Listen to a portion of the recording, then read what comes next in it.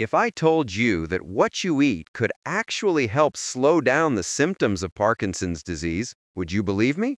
Well, stick around because today we're talking about 5 essential vitamins that real research shows can make a real difference in managing Parkinson's. And here's the thing, most people with Parkinson's have no idea that their kitchen might already hold some of the answers they've been looking for. I've seen so many people struggling with Parkinson's focus only on their medications, but they completely overlook one of the most powerful tools they have, which is nutrition. And that's exactly what we're fixing today. Let's start with number 1, and this one is absolutely crucial. Vitamin B6, also known as pyridoxine. Here's why B6 is so important for Parkinson's patients. Your brain is using dopamine every single day. That's the neurotransmitter that Parkinson's affects. And B6 plays a critical role in how your body produces and regulates dopamine. When your B6 levels are low, this process doesn't work as smoothly as it should. Now here's something interesting. If you're taking certain Parkinson's medications, particularly the ones containing levodopa, you need to pay special attention to your B6 intake. Some older studies suggested you should avoid B6, but more recent research shows that's not quite accurate. What matters is the timing and the amount. The key is working with your doctor to make sure your levels are balanced. Where do you find B6? Chickpeas are absolutely loaded with it. Then you have salmon, which gives you B6 plus a bunch of other benefits. Potatoes, both sweet and regular, are great sources. And if you're a breakfast person, fortified cereals contain plenty of B6. Even bananas have a decent amount. What about chicken? Chicken breast is actually an excellent source of B6. Turkey, too. And if you like beef, lean beef provides B6 as well. The recommended daily amount for adults over 50 is about 1.5 milligrams for women and 1.7 for men. But again, if you're on levodopa medication, you'll want to check with your doctor about what's right for your specific situation. Here's something practical. If you're trying to get more B6 into your diet, consider making a simple meal like grilled salmon with a side of roasted sweet potatoes. That one meal gives you a solid dose of B6 plus other nutrients your brain needs. Or if you prefer something simpler, a bowl of fortified cereal with a banana and some milk covers your B6 needs for the day. Now let's move to number 2, and this one surprised a lot of people. Vitamin D. People don't realize how common vitamin D deficiency is in Parkinson's patients. In fact, studies show that people with Parkinson's tend to have lower vitamin D levels than people without the disease. And that's a problem because vitamin D does so much more than just help with bone health. Vitamin D plays a role in brain function. It helps regulate calcium, which your neurons need.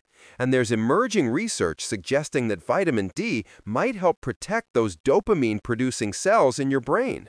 When your D levels are too low, you're basically leaving your brain without one of its protective tools. The challenge with vitamin D is that you can't get enough just from food alone. Your body actually makes vitamin D when your skin is exposed to sunlight. So if you're spending a lot of time indoors, which many Parkinson's patients do, you're probably not making enough. And here's something to consider. If you're in northern parts of the United States, during winter months, the sun isn't strong enough to trigger vitamin D production at all. Food sources include fatty fish like salmon and mackerel. Egg yolks have some. Mushrooms that have been exposed to sunlight have vitamin D. Some fortified milk and plant-based alternatives have it too. Herring and sardines are incredibly rich in vitamin D, and they're affordable too.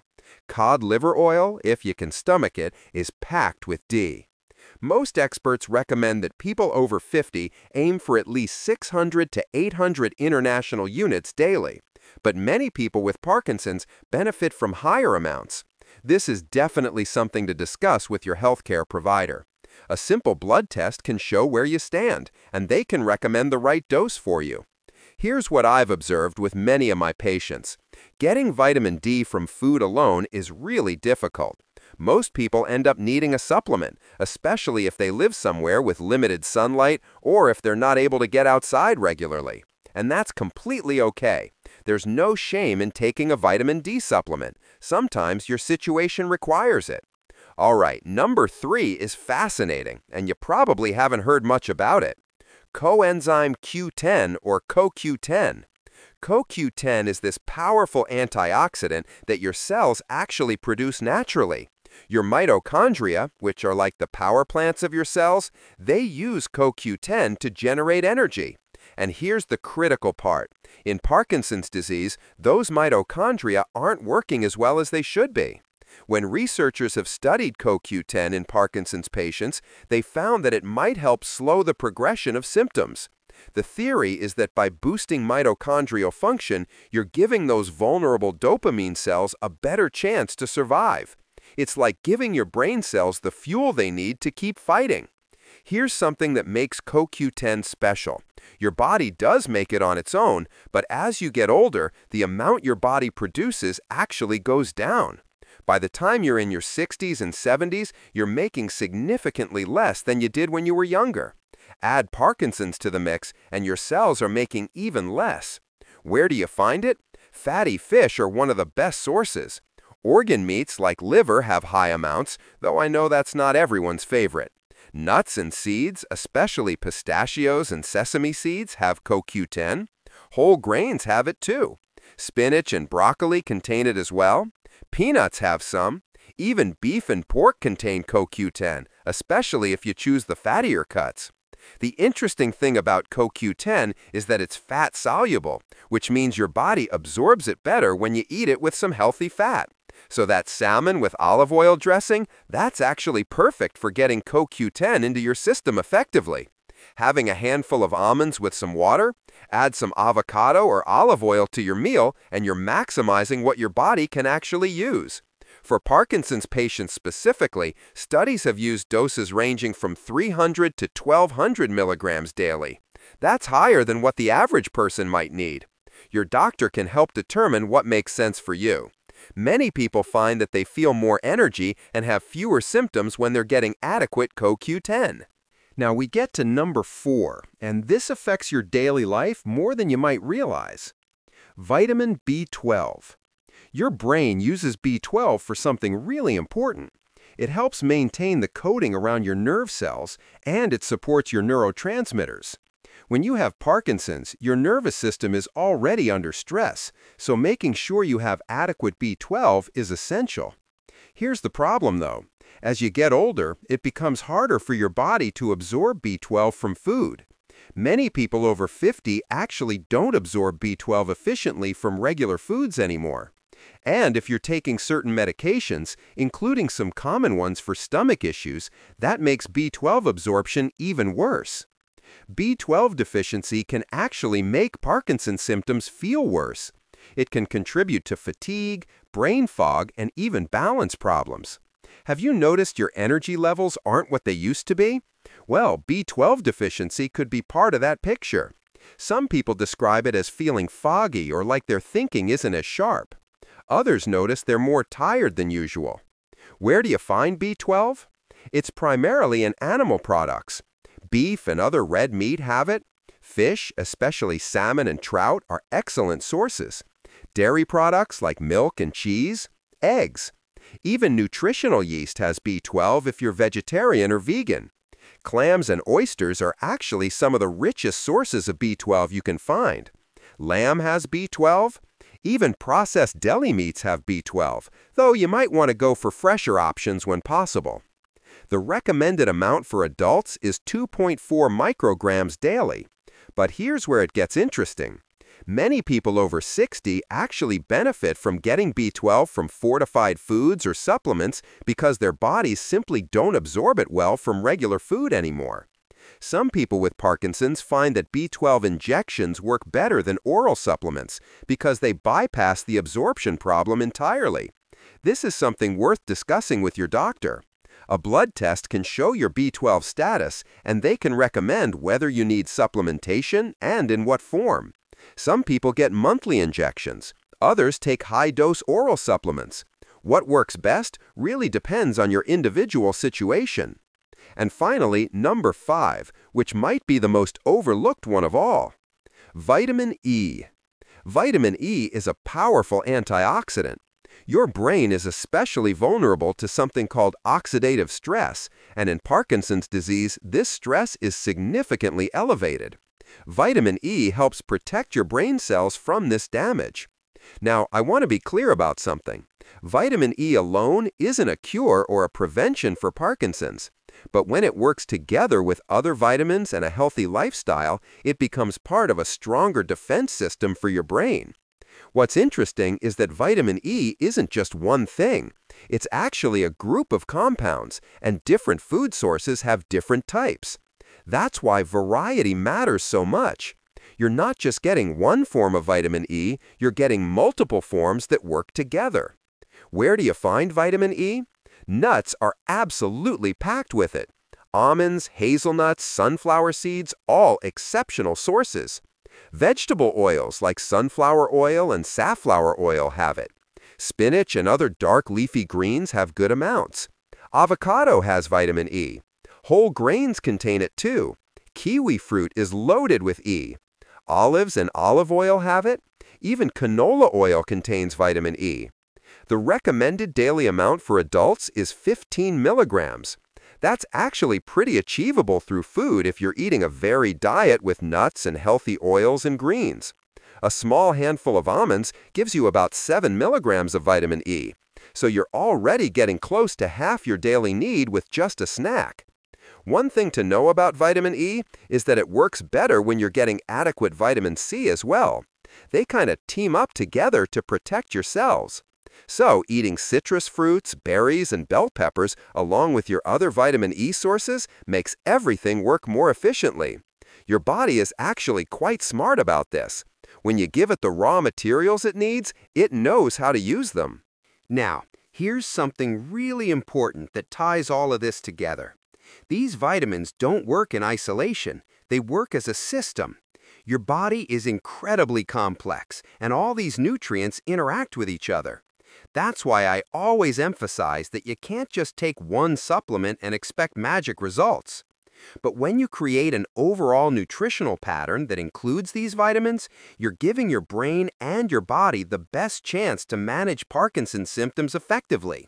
You're working with what you're already taking from a medication perspective, and you're adding nutritional support on top of that. Think of it this way. Your Parkinson's medications are handling the neurological aspects, right? They're trying to maintain dopamine levels and manage symptoms. But your nutrition is working at a cellular level. It's protecting your cells, giving them energy, supporting their function. When you combine both approaches, you're attacking the problem from two different angles. Let's talk about putting this into practice, because that's really where it matters. First, get a baseline. Talk to your doctor about getting blood work done to see where you stand with these vitamins. Maybe you're deficient in B12, but your D levels are fine. Maybe your B6 is where it should be. Everyone is different, and that's exactly why personalized assessment matters. Second, don't try to overhaul everything at once. Start with 1 or 2 changes. Maybe you add more salmon to your diet. Maybe you start having a handful of almonds as a snack. Small changes that stick are better than big changes you abandon after 2 weeks. If salmon seems expensive or you're not a fish person, that's fine. You can get many of these vitamins from other sources.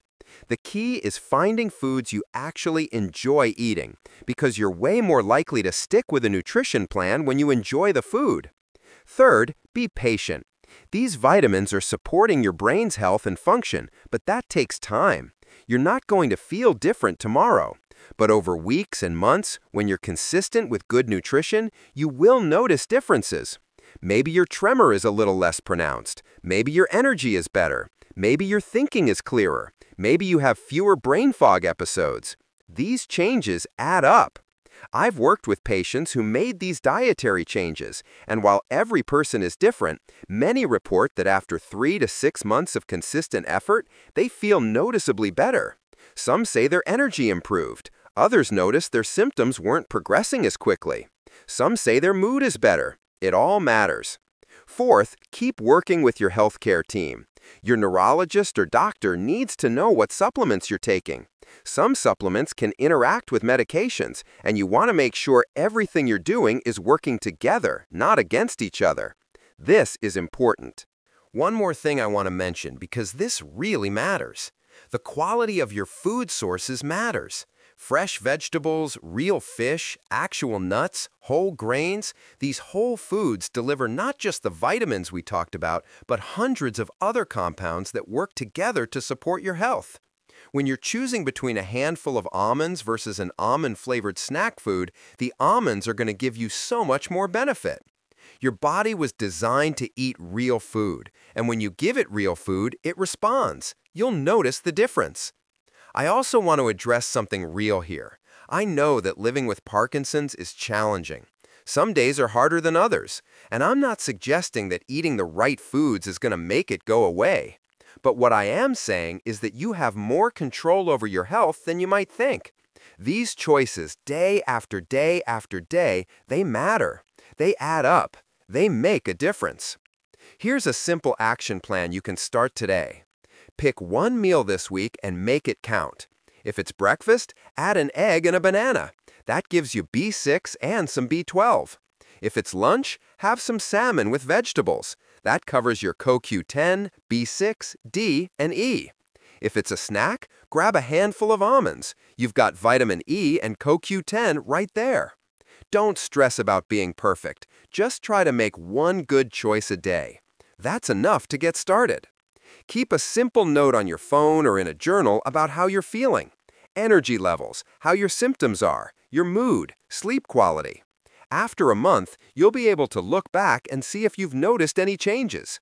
Most people find that this simple tracking helps them stay motivated. If you're watching this and you have Parkinson's or someone you love has Parkinson's, what's been your experience with nutrition? Have you noticed that certain foods help you feel better? Leave a comment below because I really do read them, and hearing from people like you helps me create better content. And if you found this information helpful, please share it with someone who needs to hear it. That really does help this channel grow, and it helps more people get the information they need to live well with Parkinson's. Your health is worth the effort. Start today with one small change. Your brain will thank you for it.